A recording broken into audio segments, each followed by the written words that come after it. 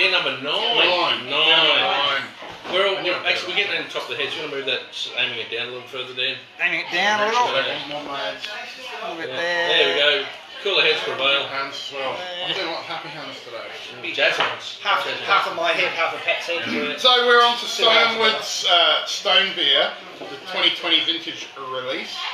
So every year Stone and Wood do a beer that involves putting a big hot stone into the wort and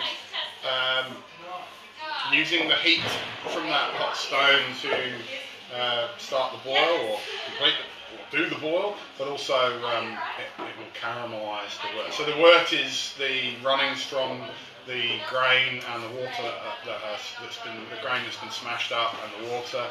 They put that in, and they talk about it being a primeval, traditional process. It's been lost in the distance. However, and it's a nice beer, normally. But this year they've done something a little bit different. I don't think they've done this before, but they've used one malt that is a smoke malt. So what that means is, in the process of malting the barley, so that's where you use heat to get the barley that is just about germinating to kill that process and trap the sugars before you crush the grain up. So you've taken the seed and let it almost germinate. That used to be done using any type of fuel underneath that would do it, typically wood that was burned. And of course that's long since gone as a process for 100 plus 200 years. So they use a special type of malt that's been,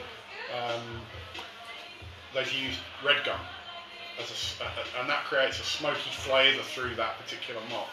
Can you taste that? I can. Smoky. It's smoky. Yeah. Smoky. It's the first stone beer I can truly say is a raspy, or that smoky style beer. The flavour profile of it, yeah.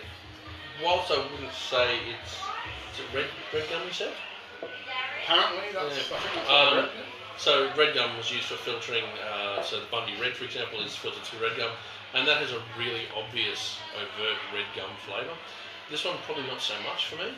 But how do you know what red gum tastes? Don't you lick trees? Don't you lick trees? Yeah, I know, but I don't chew them. I I mean, licking's wonderful. Yeah. Chewing. Sorry. It all depends what she enjoys, really. Oh dear. So Beer number 7. Beer number 9. Nine. Yeah. But no, I will say that 7. Geez, I saw you starting having age. I thought, yeah, we only got one more to go. So yeah, for me it's actually quite raspy. It's a really lovely style. Probably one of my more favourite stone releases that they've had. A lot of the others have been a bit more caramelised and a little bit more of the sweeter notes to it. This is not. This is 6.6%. Yeah. I mean, if you compare this to the, I mean, there is a classic brewery in Bavaria. Schlenkler. The Schlenkler from Bamberg in Germany, and most people think Rauch beer. They're thinking the Schlenkler from Bamberg. I would say that has a more overt smokiness to it. Mm-hmm. I really like this. I think I saw some.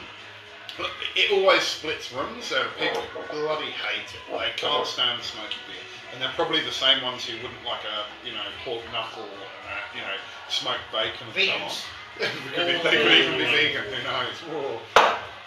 However, I actually think this would. You were trying to introduce people to the concept of smoked beer. I think this would be a nice introduction. Yeah, it's really right. Like if you didn't tell me it was smoked, I'd go, oh, it's a bit smoky. But I wouldn't go. I wouldn't be like. I'm not. It's not offensive smoke. No. Pat, what are you? No, I think it's like a really approachable start to smoky beers. I get a lot of like dark chocolates and things like that from it. Like, yeah, It's complex, isn't it? yeah. I think it's beautiful. For a 6.6, it's that easy to drink. Yeah. A bit worrying. Leaves a bit of stickiness in my mouth. It's kind of the body of it leaves it. It's not sugar, but it's definitely sticky. Yeah, Maybe true. malt. Quite resiny. It's got a nice body to it. Which when you start talking Can't about get red enough gum. light in here, but I reckon there's Yeah. quite a red. It's quite red. I was Definitely looking at in it. there. Yeah, it's like not as much as the Porter? no, the one we had before. It's got the Cthulhu? That was quite No, bright. no, Before the Cthulhu? no, the motorcycle. That was quite like nearly amber. Yeah. Yeah, Just happens occasionally. Oh, don't worry. You were so worried that we'd gone.